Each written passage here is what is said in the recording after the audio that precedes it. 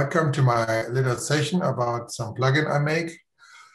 And I have to say, I'm very happy to, well, have this job for over 15 years now. I'm just coding, making examples, helping people. And because you all regularly buy a license, I don't need to, well, worry about it. So I can help people without billing them, actually. I hope you all watched the video I made, because I thought I may not repeat that. So there is videos there. Well, the one about the FileMaker plugin. And it will soon rain outside. So I have a lot of stuff prepared over the last months. One thing you may have noticed is that our Mac plugin grew a lot. So it's now over 50 megabytes. I hope you don't care. If you like to know why, well, there's a little secret. There's some code for Apple Silicon already. So do you have any questions about the plugin? Or do you just want me to show you a few things? Christian, does that mean that it's optimized for the M1 already? Yes, of course. Cool.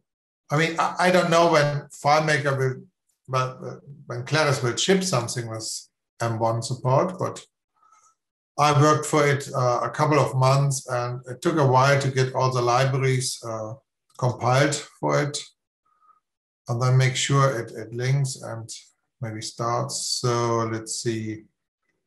Let me just take a picture. This is always a nice function. I'm not sure if you know that, but you can take pictures or scan a document with your iPhone from your Mac. So let's just say import. And I take a picture of you guys. And now I can take a picture with my iPhone and get it on my Mac, insert it in the container. And let you just show how it works. We initialize by defining a script trigger. And then when we want to import something, we can just call our plugin function to import and get a script triggered where we just ask for the picture and put it in the container.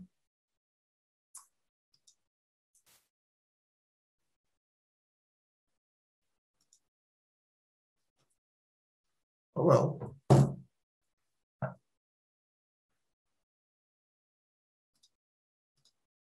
You guys have anything you want to see especially? Otherwise, I will just show you another example maybe.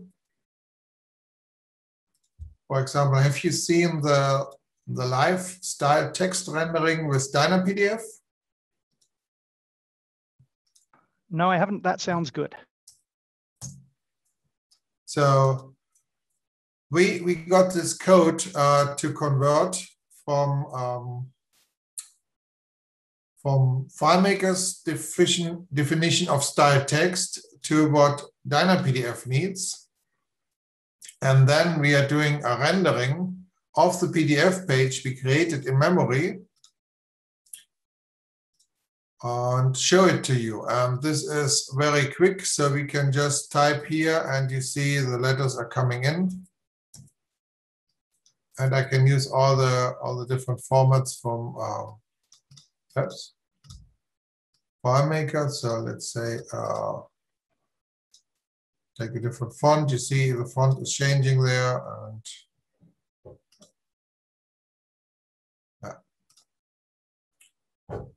so to do that, we have a function white style text where you just pass in the alignment, the style text, and you can have a leading factor to define how the difference between the distance between two lines is. So I can just change this to maybe 1.3, run the script again, and you see we have a little bit more spacing. Yeah, and Well, the conversion is very nice because wherever you need some text drawn with DynaPDF, you can now use the styles.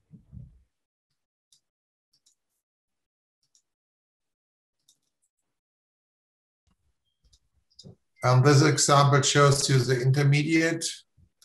This is the style text with the commands for DynaPDF. So here, use font 0, use font size 18, use a certain color here. So this is automatically translated in this example for you. So you don't have to do it yourself. Then another thing I wanted to show you is well, we need more script. I'll just make a new script. Oh no, I have. So if you're in Script Workspace, you can click here to go in the window from FileMaker and press the specify and then change the calculation. But if you press the Option key on a Mac, you can now jump right away into it. That's something I made a few weeks ago, and it also works for set field. And I think this is a very nice trick to directly jump into the calculation window. And while you are in a calculation window, you can also just check the syntax with the plugin or execute the command, and yeah, the variable is not defined. But if you have anything here, you can just execute it. Very handy. Let me know if you need anything special for this. Like if you have a lot of text, I already let's make a little bit more text. I made this scrollable already, so if you have a lot of text, you can scroll. And if you have a syntax error, we show you an error message, which is from a list, so it doesn't help you much, but it may tell you what kind of error you have. And I'm sorry, I can't tell you where the error is.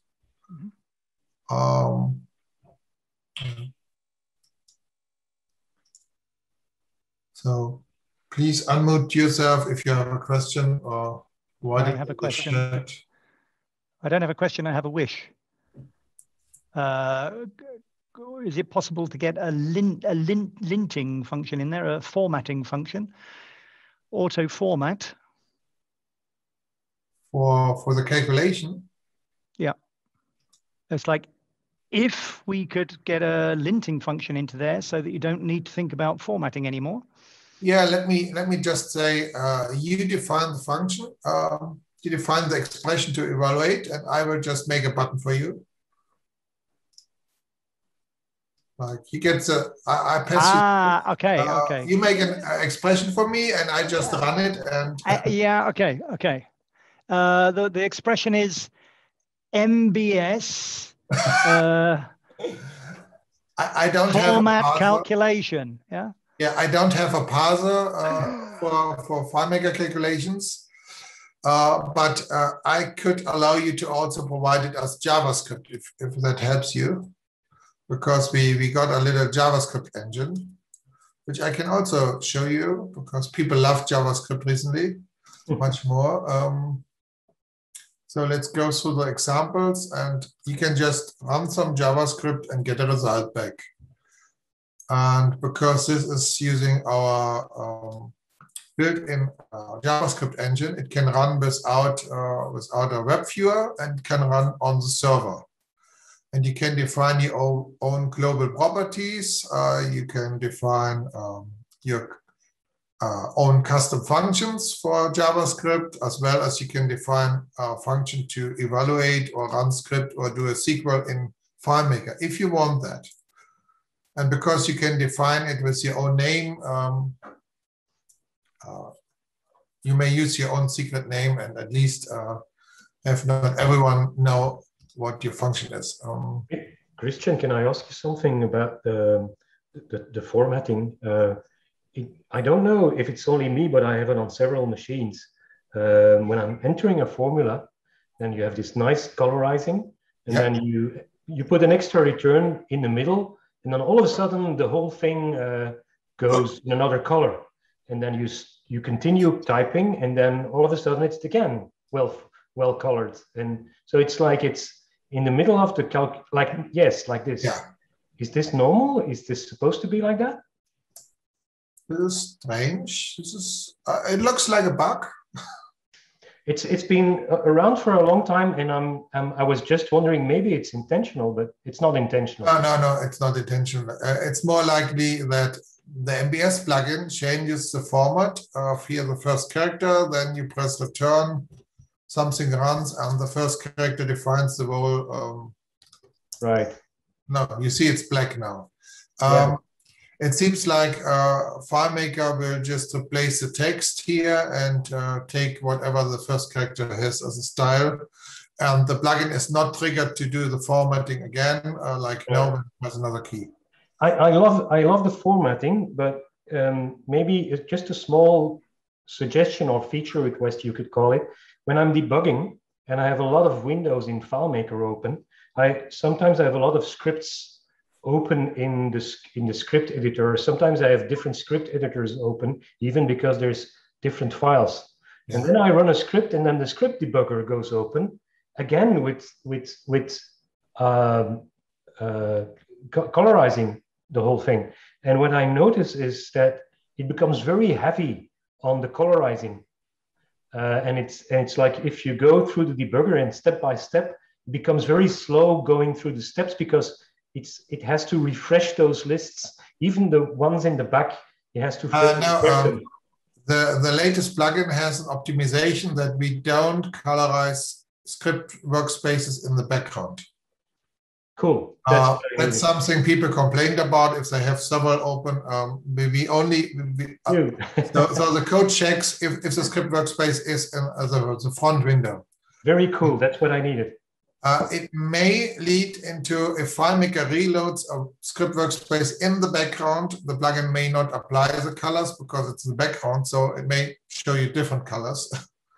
Okay, but it's okay as long as the debugging works fast. That's good. Yeah, let me know if something else is wrong or missing.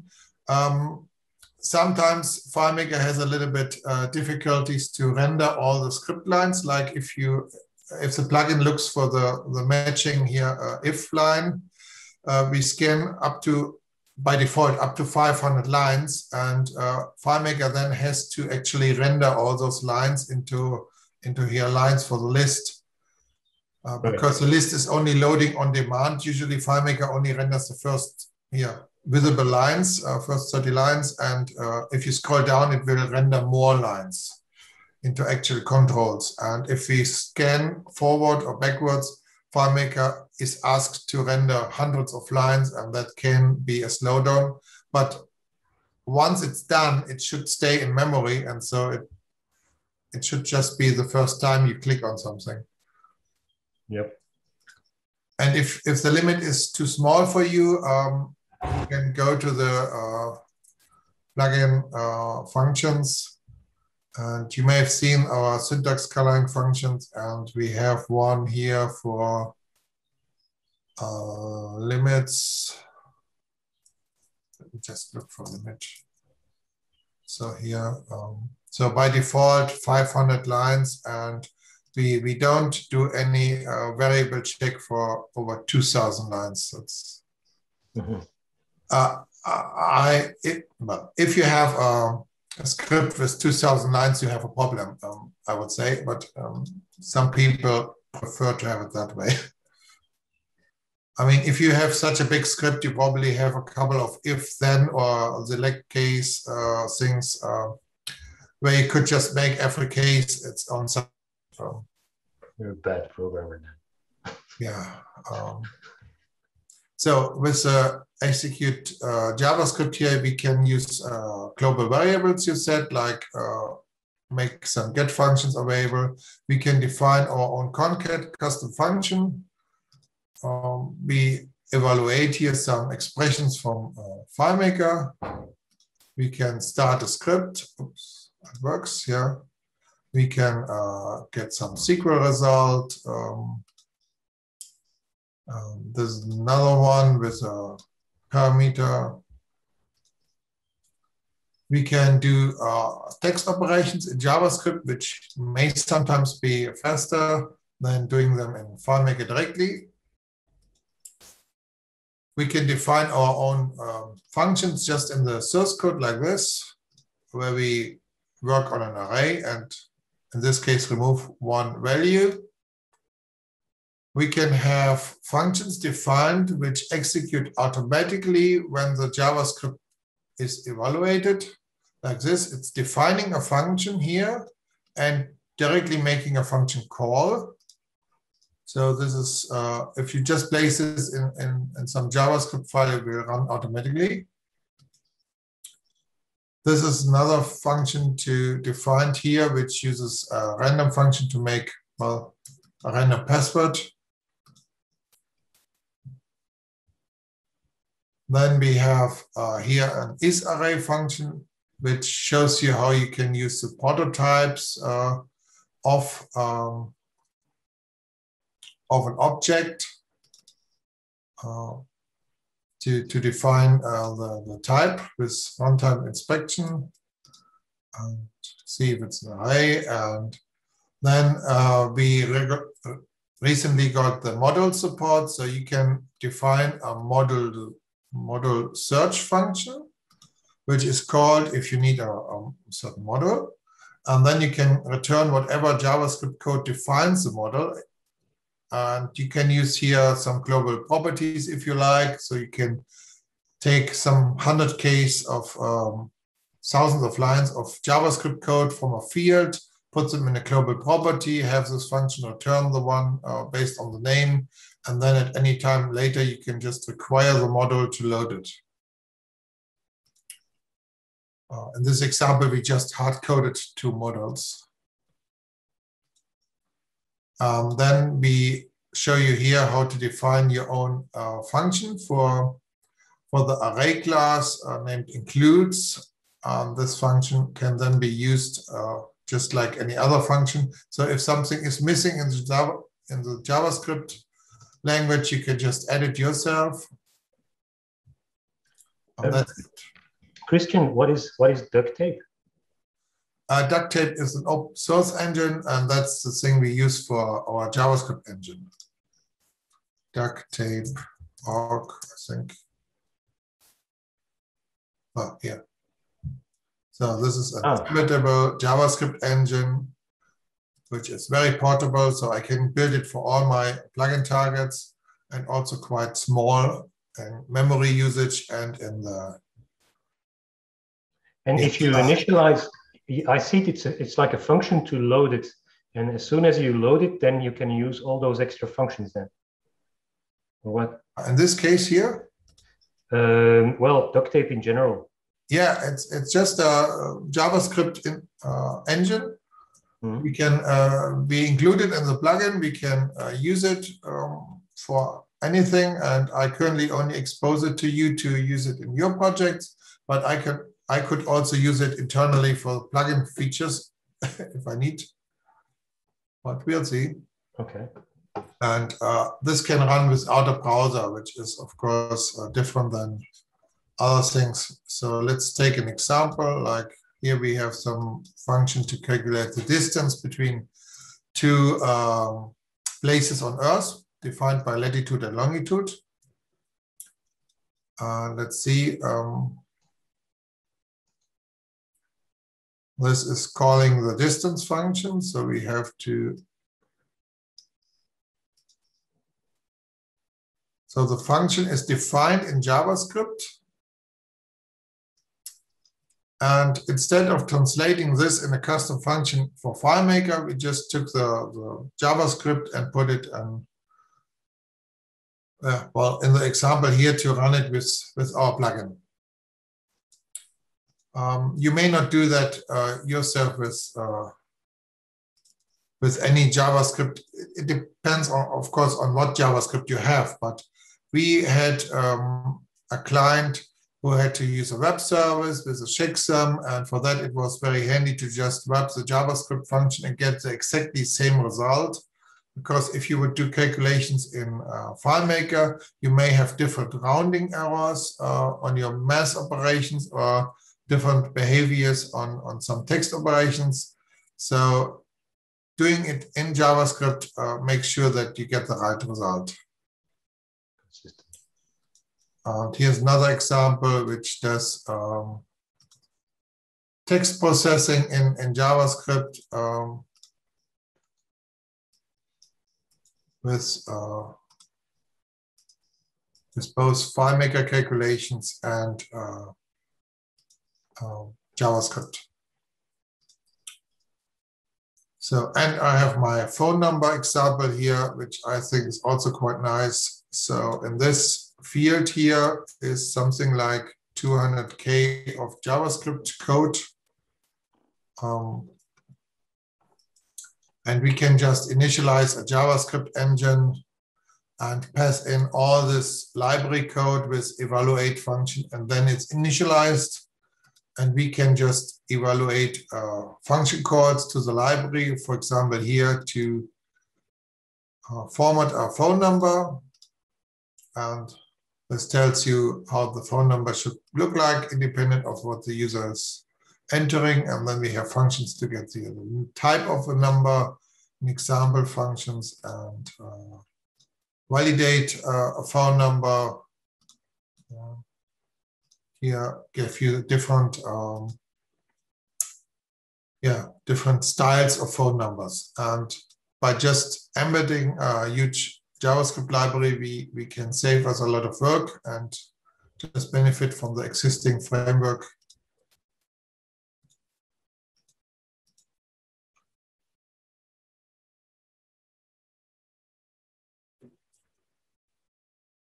Any more questions? Do you have, hi, Christian. Do you have some example to deal with Microsoft Word or Excel files that you can share with us if you do that with the plugin?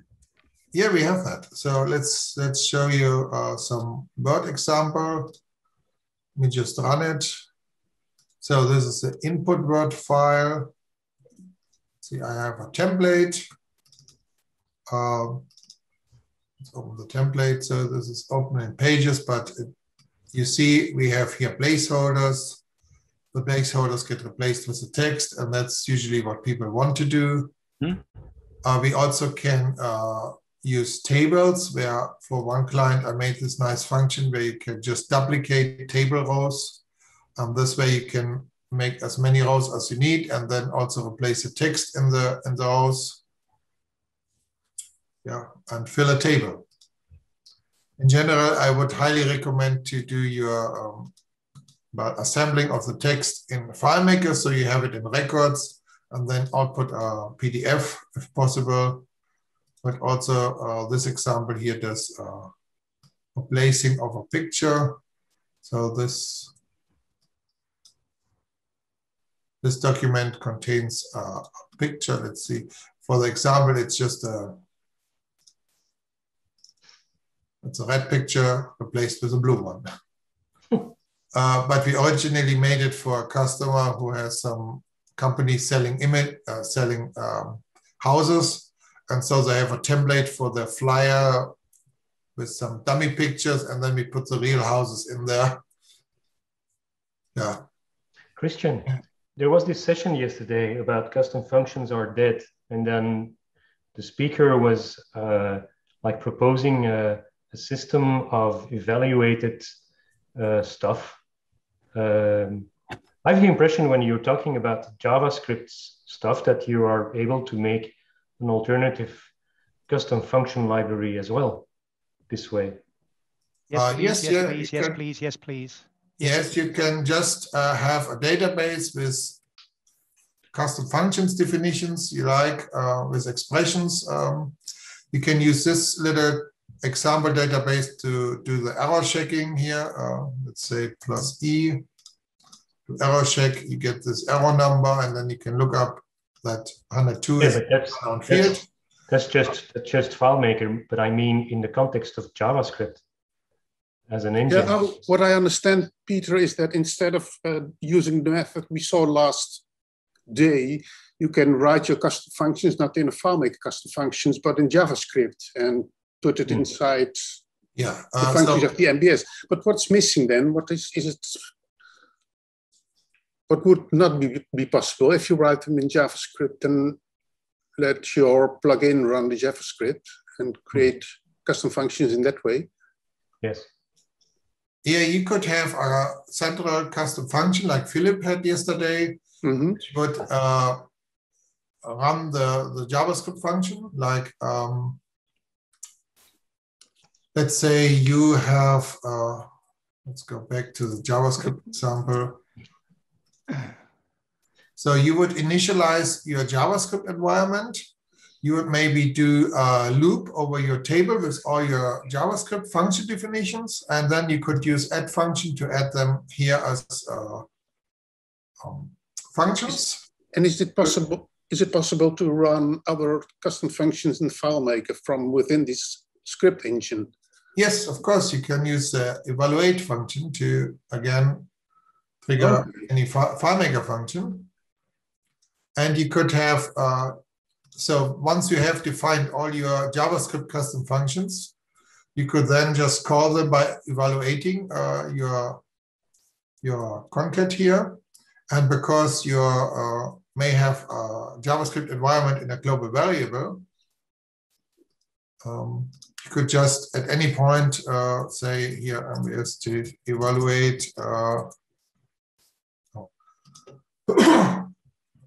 I can just use the other quotes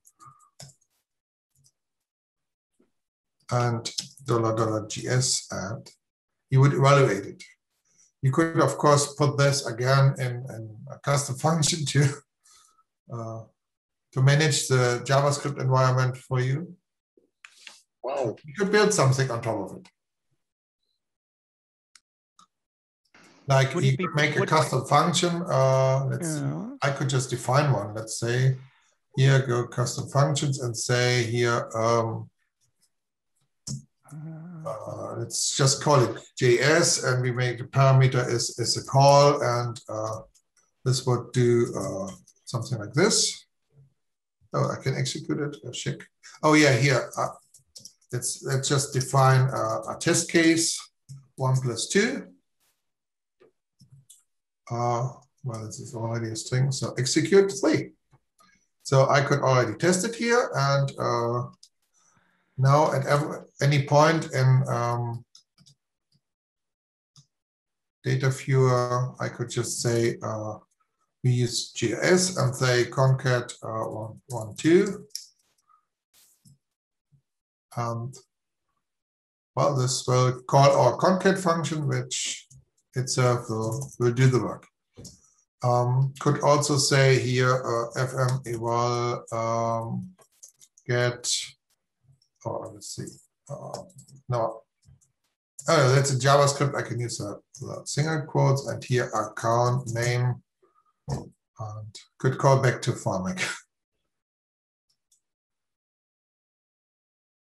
So. Would it be another request? Would it be possible to make a func.def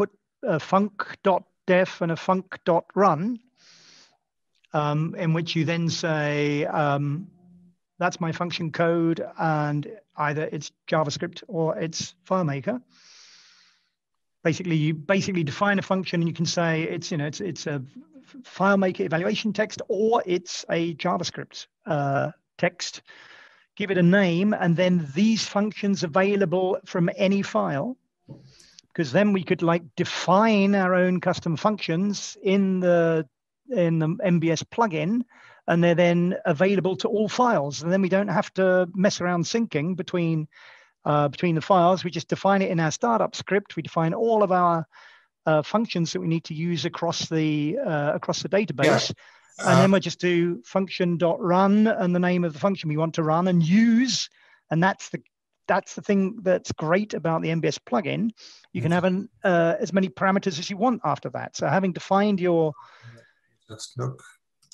parameter name, you can have, So technically, instead of using $.js, I could of course allow you to define a name, use a different identifier as a variable name. Yeah, yeah. We have done that before. So you could just refer anywhere with just our, but you don't like what is it? JS evaluate.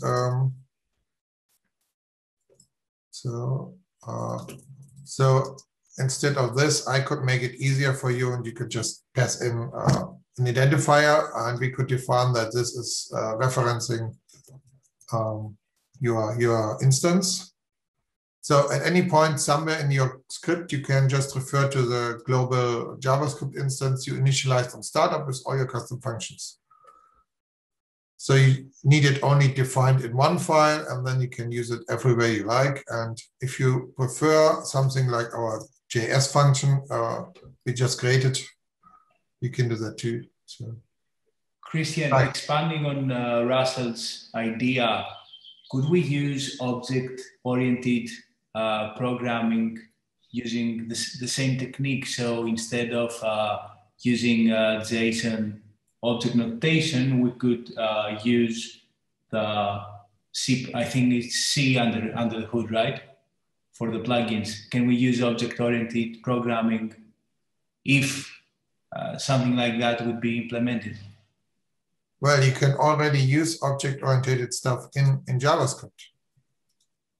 Do we have it? But is it using it as an object, or is it using it as a stringify, for example? Oh, well, is it really an object?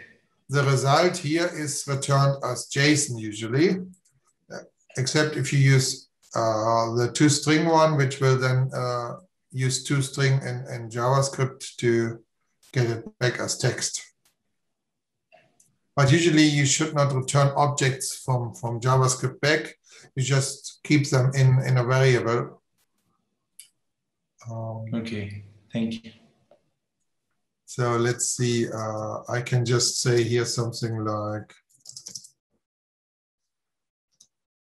so I get, it's an object, B is an object, so I could say, let's try this. I have no idea if it will work, but so I can just assign something, or this thing, no, this is also an object. But you could use objects in your JavaScript code, of course. Christian, if you're using the same reference to the JavaScript objects, you're reusing it. Does it mean that you can retain some information in the JavaScript environment and reuse that between subsequent calls? Yeah, sure. Here, okay. 1, 2, 3, and now cleared, and we 1, 2, 3. This example uses one global JavaScript environment, so it retains the variables. Okay. And let me see, I had this blog post. See, now this is the introduction. We had a blog post about some tips and tricks. Let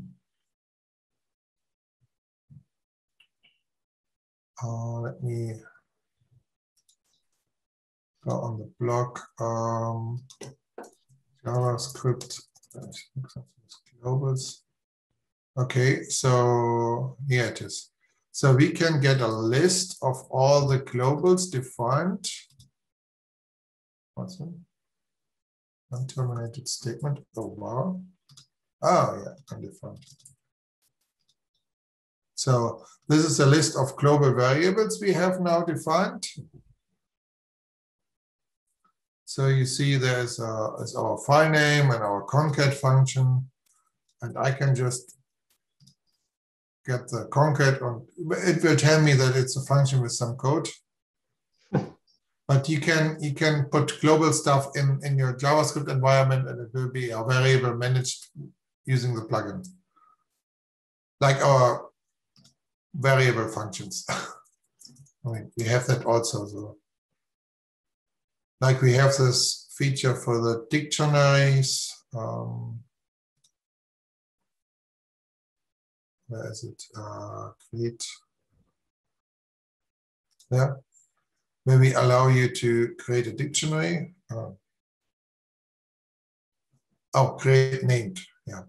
So here you can define a name, and then you have a global dictionary and a certain name where you can stuff something you like. And because the reference is defined by you, it's a global one, and you know what's the name of it, so you can refer to it anywhere in your files, and you don't need to have to care about what the actually internal number would be. So let me just put something in. Yeah, set value for key. So it's like a variable, but it's an array. This is like you have a separate bucket for some keys and values. Just put some number inside, and then I can just use list. Oh, I get this. Okay, yeah, but keys. Oh, I can just say to JSON. So you see it's stored, and because this thing is now not named by a number, but by a text you define, you can just refer to it anywhere in your code and by the name. Yeah. And I may do the same for the JavaScript engine later. So you could have a JavaScript engine with a global name. So you don't need to remember the number, and you don't need this global variable to refer to it. And the memory is freed when you quit FileMaker. So Christian, somebody in the people here said something about, oh, the advantage would be that I can pass an unlimited number of parameters. And that got me, like, my ears went like, oh, well, what? Can that person, I don't know who it was. You can, of course, have your JavaScript functions take as many parameters as you like, yeah. You mean like, how would that work? You mean like a JSON array, or I didn't get it exactly what. No, we had this concat function, you know. Yeah. And I mean, I can just add as much as I want. I mean, the function doesn't use the parameters. Of course. Yeah. But you can have as many as you want there. Yeah. Okay. I get it. In this case, the function is written that the result is a JSON, but you could also have it define your function with toString and get it back as a text. Yeah. So, did we have some questions? No. So I may put on my list, so I can make you a JSON.new with optional name identifier. I can make you that. So what else do we have? Oh, I already started on new functions. Like I can now do scanning with barcode with the setbar library. If you like, I can show you that. So we have here barcode detection. So the setbar library is, where do I have it? Oh, setbar. What is it, DMG? Yeah. So the setbar library is a GPL library, so I can't include it in the plugin, but I got a few copies of the library for you. So you can use it in FileMaker. And we can now load it. Oh, yeah. You have to know the path where the file is. So let's see. But I got it working for Mac, Windows, and Linux. Okay, loaded. Okay, setbar detect and Zing detect. So you can either use our Zing library, which we have been using for years, but well, it got a little bit outdated, and yeah, setbar does a few more barcodes, but Zing not all. So for some things like this one is not recognized by setbar for some reason, I don't know. But on the other side, we have this barcodes which can be recognized by setbar, but not by thing. So with offering you both libraries, you could use both. The one as a fallback for the other. Yeah. Christian, can I ask you a question about best practices when you are using a server with people and you have like the MBS plugin that you want to regularly update, push automatically when people start up, and on server level, what would be the best way to do that? I have the impression that some time ago, when I made that code, at the end of the update, I always ask people like, can you quit FileMaker and start it up again? Is that still a thing? Yeah. That's still a thing. Okay.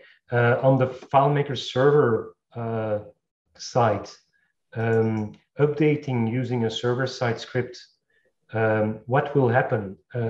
I mean, does the FileMaker server have to restart when you're going to update your plugins using on the server? If you update the plugin for the server script engine, yes, you have to restart the script engine to load the new plugin. Yeah.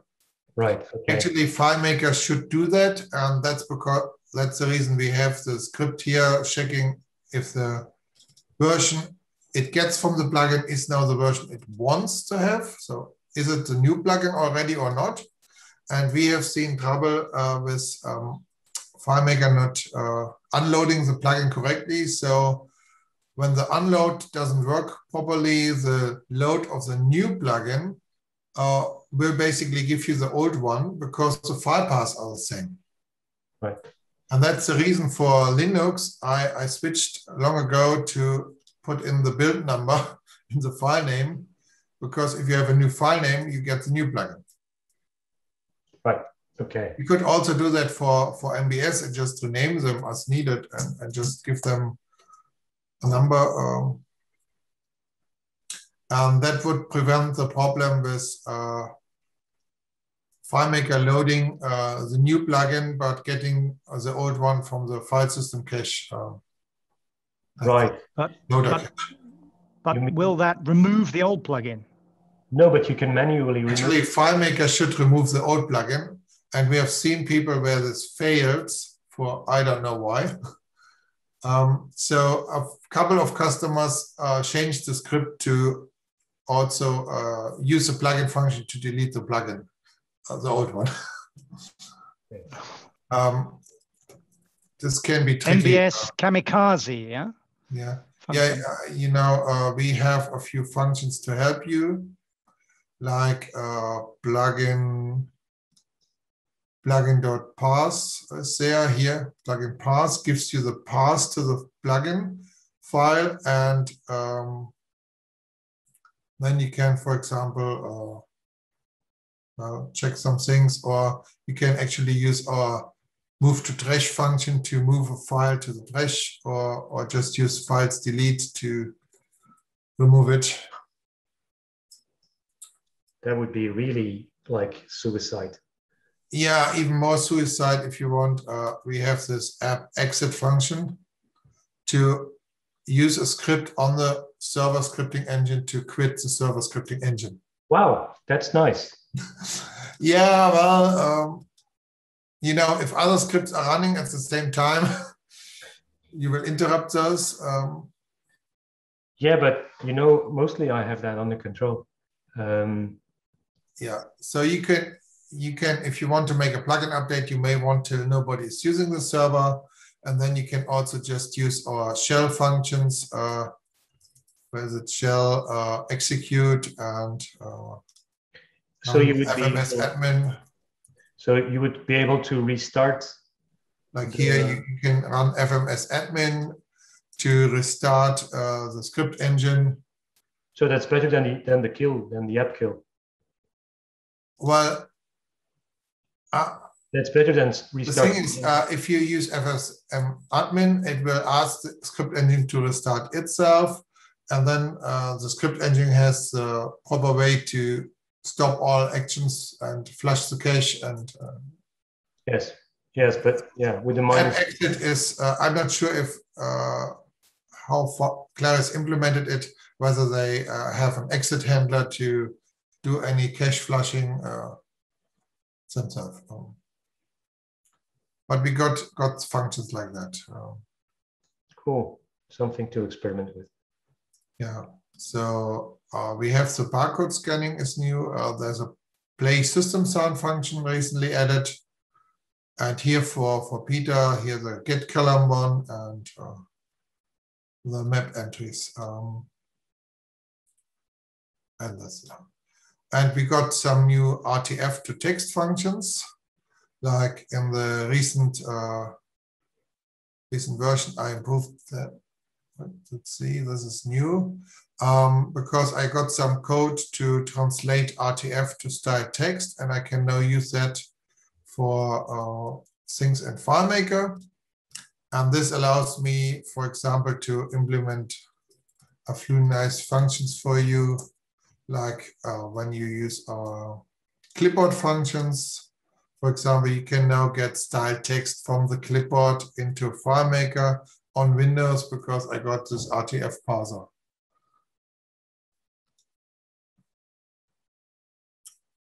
Yeah.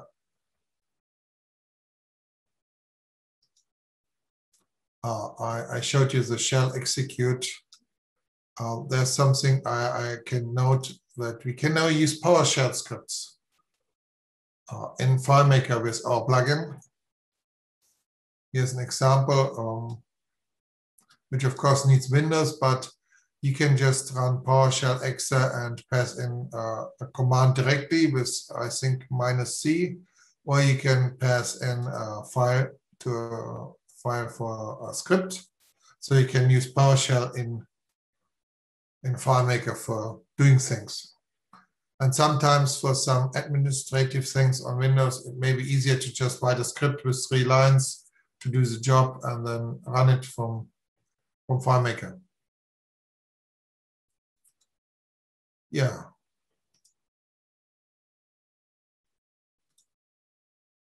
We still have 10 minutes. Your questions, please. Oh, I can show the RTF thing. So we can go from this to RTF and back to this. We can also convert this to HTML in our own way.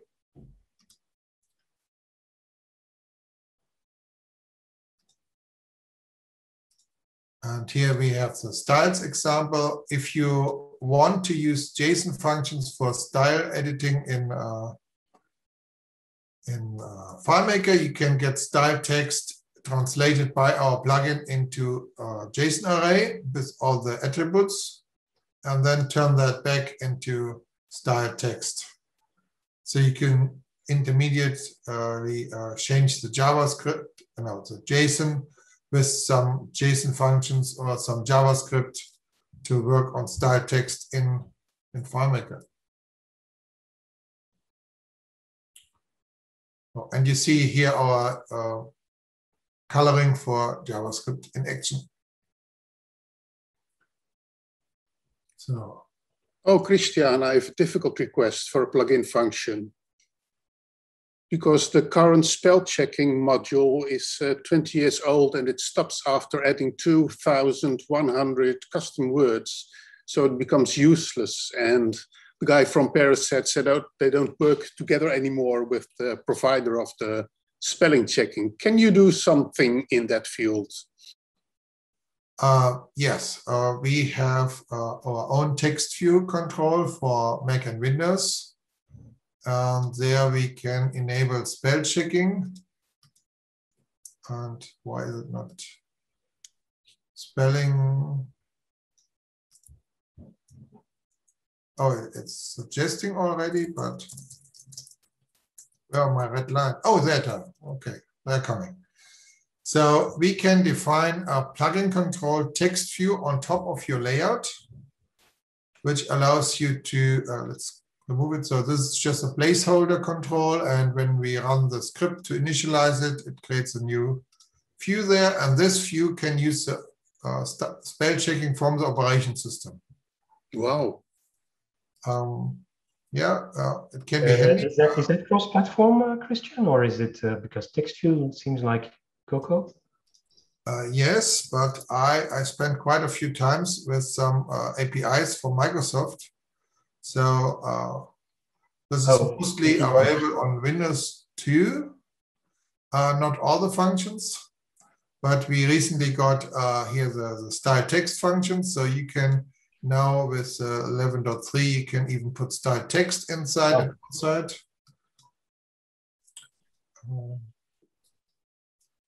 And you can have. So this is the solution I made for a client. It's of course some work because you have your text in a FileMaker field, and when you want to edit it, you create a text view for it, but you may put that on a card window maybe. So the user can open the field in a card window to do the text edit with styles and spell checking. And then you can have a save button which takes the text back to your FileMaker field. And you can also save the RTF and preserve even more styles than we can do. Like even do styles which are not supported by here. So, I mean, you probably know a few styles which are not supported by FileMaker. Let's see, what do we have? We have double lines. Let's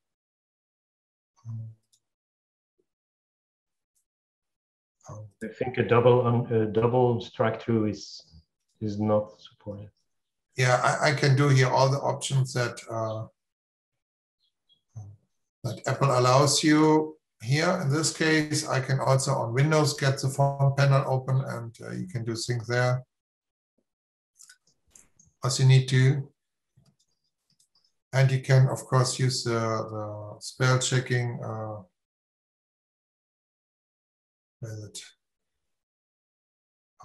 Here. You can show the spell checking thing, and then you can here find next, and you can do your spell checking and grammar checking and yeah, bigger language. So if you need more in that direction, let me know. But so far it seems to work nice, and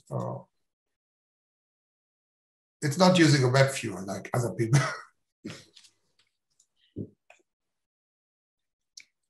And is there a way of applying CSS in a global way to all the contents of HTML text in text fields? Because, for instance, we now have an add-on, which is an HTML editor, but if you want to put CSS to the H2 heading, for instance, and then globally in all the records and all the, is that possible to do that somehow? Well, it depends on which editor you have. Let's take here the tiny MCE. So we have our editor defined in JavaScript, and somewhere here in this JavaScript is of course the definition of the skins and of the CSS. Oh. And you could of course change this to whatever you like. Let me just look here for that's a tiny MC actually. Well, there's a lot of stuff here inside, but somewhere in the oh, this is also minimized.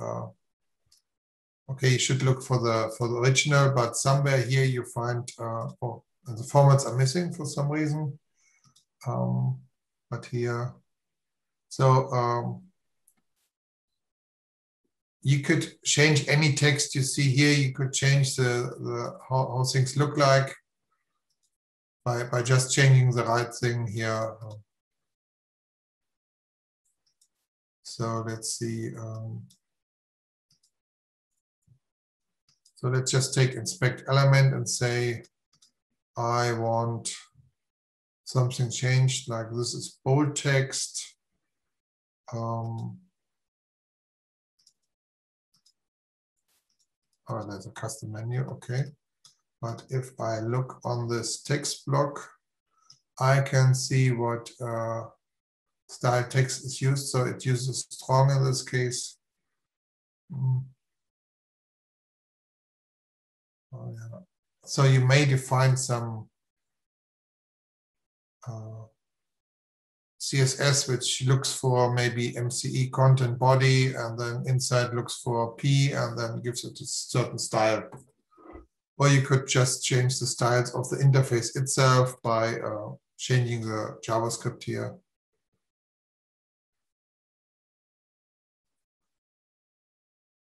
Like this is MCE container, it has a certain color. Well, anyway, you can change the JavaScript and you can change the, you don't need to use the minimize version, which is for saving disk space, of course. Yeah, can use the full version.